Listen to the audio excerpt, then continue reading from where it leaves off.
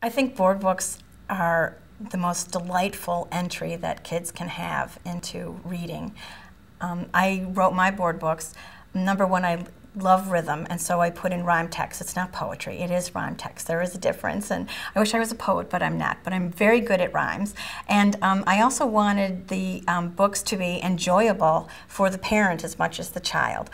I had experiences of reading something 52 times to one child or three children in one evening, and when you're reading it for that 52nd time, there should be something there that the adult is enjoying too. And Rosemary Wells, I think, has incredible board books, and she was the person that I learned that from, just reading them as a parent. When I read Max and Ruby, or when my husband read Max and Ruby out loud to our kids when they were little, we found ourselves laughing even though we had read it, you know, a dozen times by that time.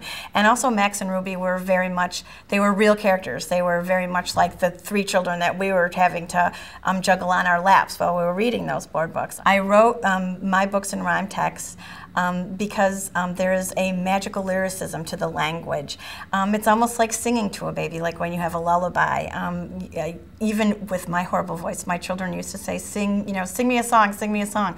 And I tried to get that musicality in the board books, as many board book authors do.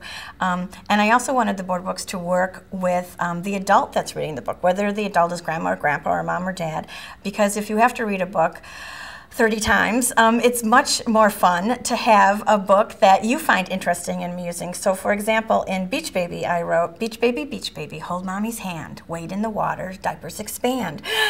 Because when I was on the beach with our kids at Cape Cod, they would have those Pampers on and they'd hit the water and it was a foom. So while the child is enjoying the experience of you're reading them, you're holding them on your lap, you have this bundle in you, when they're laughing about the book, I want the parent to be laughing with the child, or grandma and grandpa. And also in my board books, I think that multi-generational reading is to be admired and promoted. And so I have some of the few baby board books that actually have grandma and grandpa as characters in the text to bring that intergenerational reading, because when I was growing up, it was my grandfather that taught me how to read. And I think that board books are wonderful because they have rounded edges. They're very practical. The people that designed them were very, very bright and really knew kids, and they're drill proof. They have coating on them. And what's even more wonderful, if your kids start to Crayola all over them and they have crayon marks, you just get a little Windex and you wipe it all off and they're as good as new.